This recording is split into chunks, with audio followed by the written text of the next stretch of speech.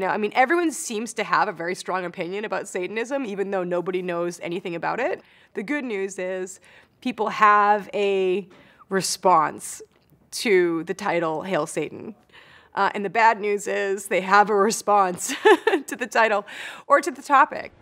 My name is Penny Lane, and I'm the director of Hail Satan, which is premiering at the 2019 Sundance Film Festival in the U.S. documentary competition. Hail Satan is about the Satanic Temple, which is just a few years old, but already one of the most controversial and confusing religious movements that the United States has ever seen. I like stories where the hook is apparent, but you also realize throughout the course of the story that you were wrong about what the hook was. Even people that are not particularly religious, like myself, we still think we know what Satanism is or what a Satanist is.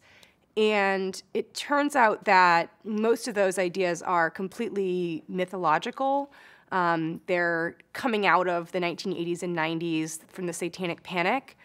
I thought it was really interesting that there were so many misconceptions from the get-go about what modern Satanism actually is and means to the people who call themselves Satanists. Most people don't go past the first layer of like, haha, isn't this funny, kind of like a trolly, jokey thing. And in fact, what they're doing is really serious, and they take it really seriously. It was a tremendous responsibility to be given the kind of exclusive access we were given. I was very conscious from the beginning that this film would probably function as a kind of canonical text about this movement for some time into the future.